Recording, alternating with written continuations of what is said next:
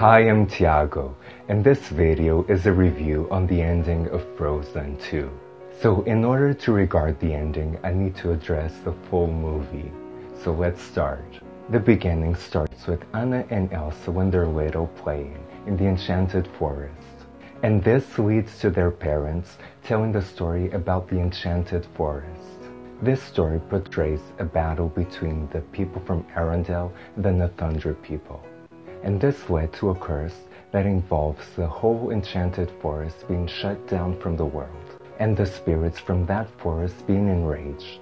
Later on in the story, Elsa awakens those spirits and leads them to enrage and make Arendelle unlivable. The people fled to the cliffs, and Anna, Elsa, Kristoff, Sven, and Olaf go into the enchanted forest to solve this problem. In the enchanted forest, they find the Thunder people and some people of Arendelle that were trapped there when the forest was shut down.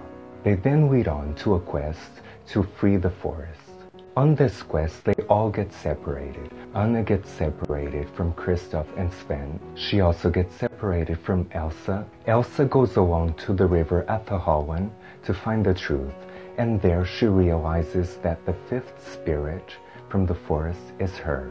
She then finds out that her grandparent was the one that started the war with the Thunder people, and she wants to know more. To know more, she dives too deep and ends up dying in the Athaholland River.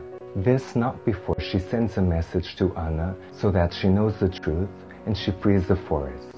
Now this is where the story gets interesting. Did Elsa actually die? And I will go about this later. Anna then frees the forest by breaking the curse and freeing the river. This all goes well and the forest is free and everything is okay. And this is when Elsa is freed, she is unfrozen, and she comes back to life. This was the part that puzzled me because nobody actually knows if she came back to life or did she actually die and became a spirit from the forest. Even though Elsa stays in the forest, Anna and her keep setting on meetings to play game family nights. However, she as a spirit could go to Arendelle just like the spirits went to Arendelle in the first place. So the question remains, did Elsa actually die or not?